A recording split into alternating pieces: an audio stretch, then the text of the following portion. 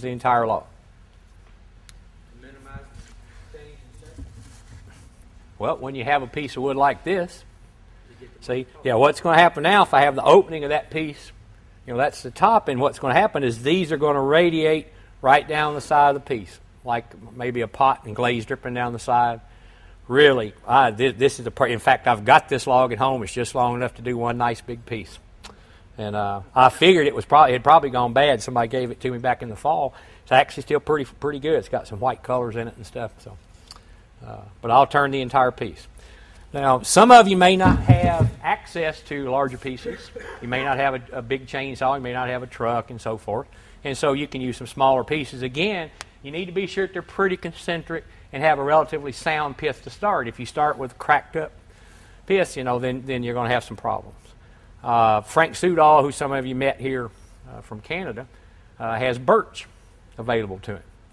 And they said that's about all they have in Canada is nice white birch, but it's concentric, got the pith in the center, nice and white, very stable, so it's easy to turn with a pith in it. So that's what he uses. He turns these nice end grain pieces, some of them quite large, and then carves and paints, makes them very thin. Nice stuff. It's worth the effort to me. Now, what shape is this going to be as it dries? We would expect it to stay round if we, in fact, started with a nice round concentric log. Yeah. What else is going to happen to it as it dries? Something you may not think of. What, Barry?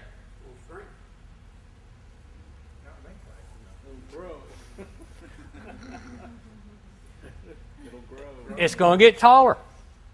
It's going to get physically taller as it dries. Generally in this area here. Because as it gets smaller, it constricts, and what it does is it pushes the end right up. That makes sense there, right? Yeah. Bob Sunday used to make these djembe drums. They'd get half an inch taller.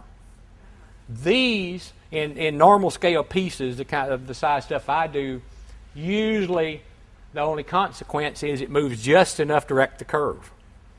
It will really make it not so attractive. So I intentionally flatten it out just a little bit more than it looks like it wanted to be initially, hoping sort of that scientific, wild, guess that it'll just that much.